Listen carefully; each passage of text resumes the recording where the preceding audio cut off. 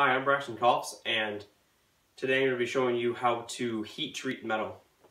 Heat treating metal is a skill that most people don't know, most people don't want to know, but I thought it was really interesting and something unique that I knew how to do, and I thought it'd be cool to show you guys how to do this. So the whole purpose of heat treating metal is to make the metal harder and stronger. And you want to make it harder, but you don't want it to become brittle. And so there's two things you have to do. You have to heat treat it, and then you have to temper it. And heat treating is when you take your piece of metal, which this is actually hot still, but and you will heat this up super hot. And when you do that, you know, it'll become red, it'll be orange colored. Then you'll take that piece of metal and you'll quench it in oil. I'm just using motor oil. You can use vegetable oil, anything you have at home, really, as long as it's oil. Some people use water, but I'm using oil today. I just had this and I bought it and I'm not using it, and so I said, hey, it's perfect. So, and then I have it in my Canada Dry tin can here, that high-tech equipment, right? You need to have a metal container that you can quench your piece of metal in. So you'll take your hot piece, you'll quench it in your oil. The flames will probably come up, depending on how hot it is. And what happens is, you know, when it's hot, the atoms are moving super quick, and when you quench it, they stop. You know, wherever they were at, they stop. And so, because it cools down so fast. Normally, when, you know, they're moving super fast, and as they cool over time, they slowly slow down and they'll mesh together a little bit, and that's not what we want. That doesn't make for a hard metal. What we're going to need to do this is you're going to need a piece of metal. I'm using a piece of a bracket that I found lying around, and then I wire brushed it off, got it cleaned up, and ready to heat it up and quench it in the oil. So you'll have your piece of metal. I have a couple clamps here, just because the heat needs to be on it for a while to get it really hot, and I don't feel like holding the torch for half an hour. I just have my torch with some duct tape over the trigger, and like I said, high-tech equipment. And I'm using MAPP gas rather than propane, because MAPP gas burns hotter than propane, and that's going to speed this process up a lot quicker. So I'm going to get that going, and then I will take my pliers.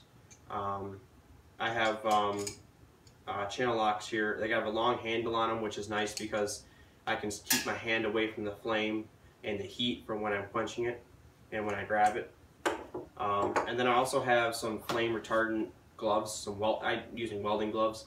You can use any type of thick glove that'll protect your hand. I'm using them because they'll protect my wrist and forearm and stuff. And so I like them a lot. I use them for most everything. So I'm going to be wearing those, and be safe. Wear safety glasses when you're doing this kind of thing.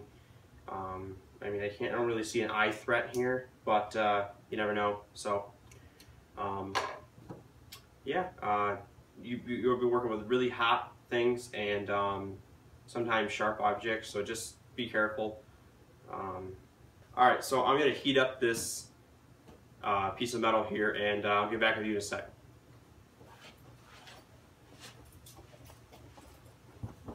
Alright, I'm back, and this has been heating up for a little while. As you can see, it's orange hot, red hot. I don't know, it's scientific terminology, orange hot. What I'm going to do is, this is going to be a fast process where I take it off, take it out of there, and quench it in the oil. So I'm going to loosen the clamp, take it out, quench it in the oil, and that'll be the heat treating process. Just get ready real quick.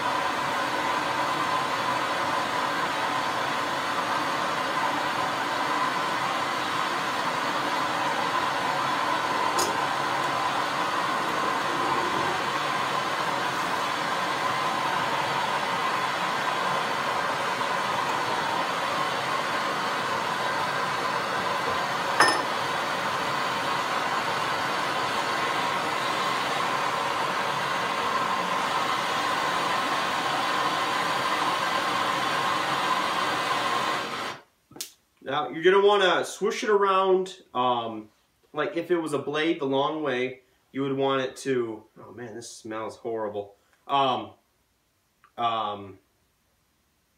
If it was a blade, you'd want to cut through the oil, kind of thing.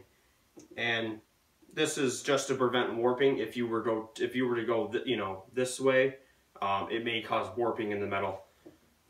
So you don't want to let this cool in there for just a little bit. Probably, you know, I don't really know an exact time, but man, this stuff is everywhere. It's nasty. Whew, probably should not breathe that in. Wear a mask when you do this. Alright, that's it for the heat treating process. I'm gonna let this cool down. I'm gonna wipe it off, and then I'll pop it in the oven for about 2 hours, and at about 400 degrees. And that's gonna be the tempering process. That's gonna be where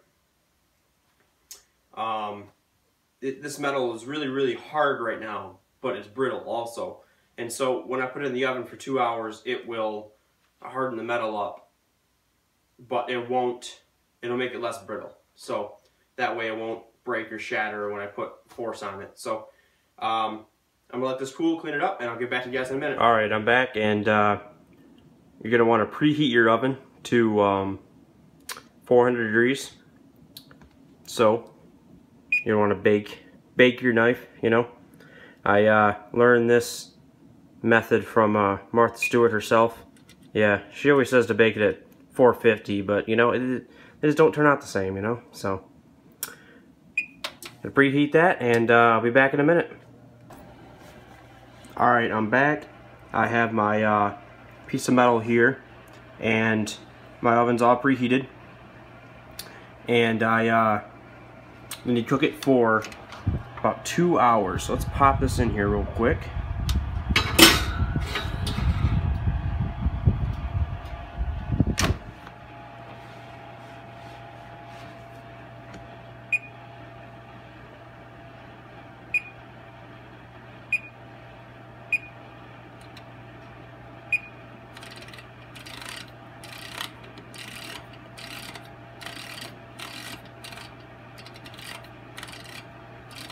Alright guys, I took my piece of metal out of the oven and let it cool, and this is what it looks like. It's been heat treated and tempered in the oven, and so now it's harder but not brittle. And that's how you heat treat and temper metal. So I hope you enjoyed this video and hope you learned something. Thanks, bye.